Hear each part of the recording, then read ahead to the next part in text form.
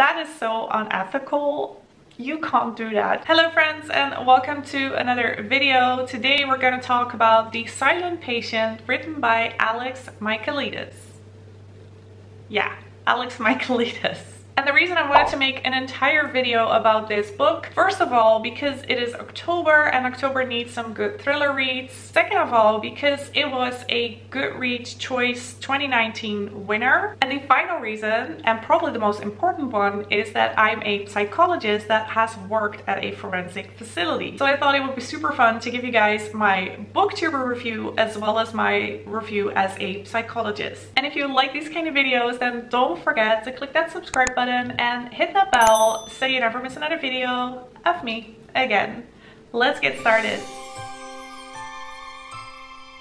The Silent Patient, in my opinion, is definitely a psychological thriller because a lot of it is built upon the conversations between the psychotherapist and the patient. And also towards the end, it is revealed that everything was about this mind game. And I think that is kind of the essence of a psychological thriller, but on Goodreads it's mostly classified as a mystery thriller. The Silent Patient is about two main characters. One is called Alicia, who is the silent patient, I'll get to that later, and Theo Faber, who is the psychotherapist.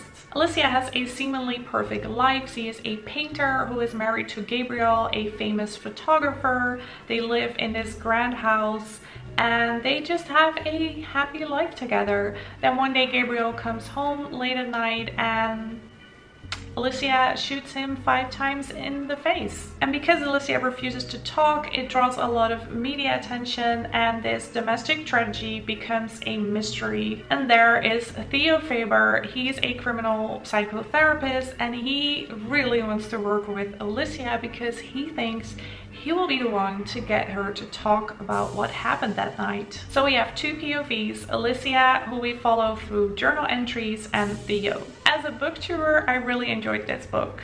There was a lot of dialogue, there were different timelines. What I thought was really interesting is that we both have Alicia and Theo in the present, but then they both have a kind of complicated past and a complicated relationship, and throughout the book you find out more and more, and somehow the author makes all these timelines come together in such an amazing plot twist.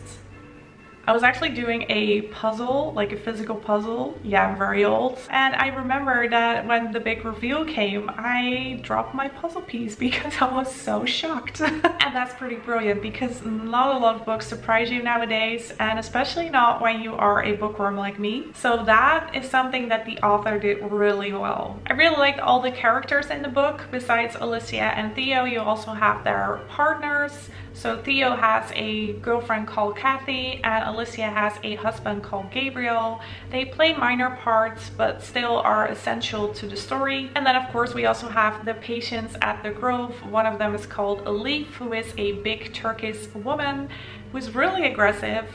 She also has a psychiatric disease and I think she killed 2 of her family members. I can say I've met types like Elif and it's really intimidating to be around, also really unpredictable, so things could escalate in a second. You can say something that maybe is seen as an attack, or you could do something or give someone the wrong look, and then things could be really aggressive, and that is what happens a couple of times in the book as well. I also thought it was really interesting to read about the 2 ways that people were treated at the Grove. So at one side you had the psychotherapists who just were focused on retrieving memories and talking about stuff and working through it with treatment, and on the other side you have Christian, who I believe is a psychiatrist at the Grove, who just pumps everyone full of medicine so that they are passive and less aggressive. To be fair, sometimes that is the only way, because if people are too aggressive and they can't be calmed down, you have to sedate them, because there are other people in the clinic that stay there and work there, and everyone needs to be safe. Personally, I believe that treatment is the best option combined with a suitable amount of medication. This book pretty much has it all: an interesting location, interesting characters, good dialogues, and a a lot of suspense.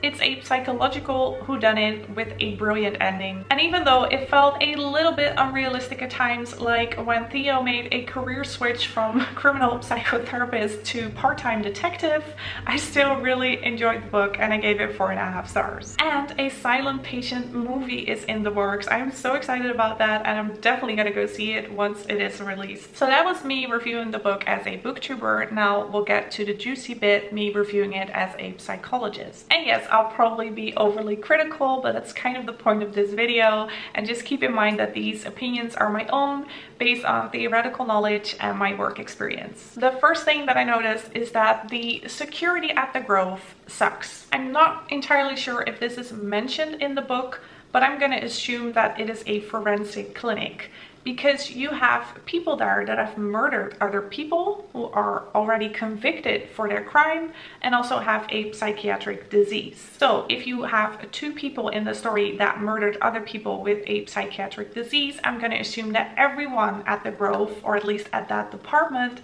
is going to be a woman who is convicted for a serious crime with a psychiatric disease. So where's the security system? Where are the isolation rooms? Where's the beeper that you have to carry with you at all times? Where are the security guards? Where are the cameras? Where are the systems that you have in place once you have aggressive people on your unit? And yes, aggressive behavior does happen, but in this story it happens like 3 times and pretty serious incidents. That's not normal. You take measures, you have a system, and it doesn't happen on a weekly basis. Seeing as we're already on this subject, let's talk about Elif. So as I told you, Elif is a very aggressive woman that has had multiple aggressive incidents. Why is he still walking around? What is she doing there? If this is not a high security facility, transport her to another facility. This woman doesn't belong there. She is so aggressive, she's so violent, she is so intimidating. There should be a protocol for her. There are multiple incidents with Elif, and she can just walk around. She can just go to her therapy group and she can just talk to other people. There's no punishment, there's no incentive, there's nothing there to help her move on from this aggressive behavior, especially because the author also talks about the treatment through medication where people are heavily sedated. So why wasn't Elif sedated? I mean, Alicia was sedated at some points because she was aggressive. So what is Elif still doing, walking around and shouting at people? I just felt that that was a bit unrealistic, and that the character was mainly there to intimidate you and just get a feel of what it could be like in a clinic, but it isn't how it goes in real life. Talking about rules and regulations, when I, as a psychologist, take it upon myself to visit relatives and people that my patient knows at their home, I would be fired. That is so unethical.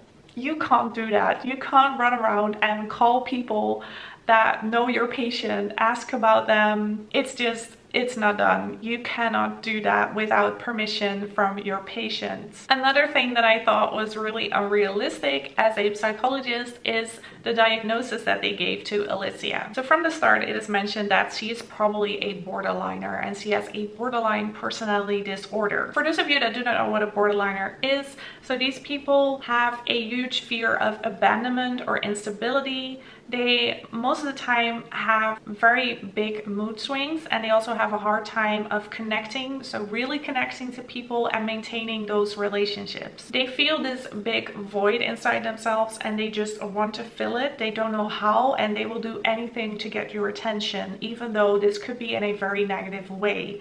So this could be seen as a cry for help, and one of the extreme examples of this is automutilation. So the thing that bothered me about saying that Alicia is a borderliner is, first of all, she's the silent patient, so she doesn't speak. And my experience with borderliners is that they will let you know why they feel like that, why they feel empty inside, and what they need from you. They will give you cries for help. This diagnosis just doesn't match with Alicia's character. She is the silent patient. She doesn't draw any attention to herself. She is just a person that lives her life silent in the clinic. People with borderliner would definitely not do that. They would let you know. They would cry for help. Also, it reveals itself in the teenage years. So there would have been symptoms with Alicia in her past that would lead us to believe that she is a borderliner. And as far as the reader knows, there weren't any, apart from her being depressed from time to time. That being said, it is also highly unlikely that you go to a forensic clinic without going through diagnostics first. And of course, this isn't, as described in the book, solely based on observations. The final thing that I wanted to rant about as a psychologist is the treatment of Alicia. Because in the book, Theo, our criminal psychotherapist, has this great idea of just talking to Alicia. By projecting her emotions and just talking to her and keep talking to her, she will eventually talk. I have no idea how he came up with that, but I don't think that is a solid treatment when you have somebody that doesn't talk. There are a lot of options that you can use. And I felt like the author was on the right track when he suggested painting, because this is something that Alicia used to do, and through painting she could express her feelings. So they did that. They made her paint. She did one painting and then it stopped, and she still didn't talk. So I just felt again that that was really unrealistic, because normally you would look at different treatments like music therapy, art therapy, and psychomotor therapy, which is movement practice. I think that would have been my preferred treatment, just going through movements and trying to see if you can evoke a reaction or an emotion. I once had a patient who had a lot of anger and couldn't express it, and we made this wall with bricks,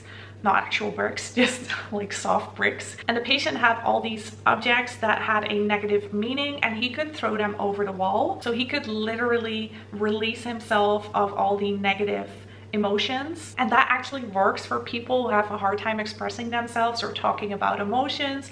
So I feel like that would have been the perfect therapy for Alicia, and definitely something that Theo, as a criminal psychotherapist, would have thought of. But no, he decided to just talk and talk and talk, and that was all I wanted to share. So this was really interesting because I got to look at the story from two different perspectives: a booktuber and a psychologist. And I'm just really curious to hear what you guys think. So if you have any questions or maybe disagree with me, let me know in the comments down below. And if you enjoyed this video, then please give it a thumbs up. Thank you so much for watching, and let's stay in touch.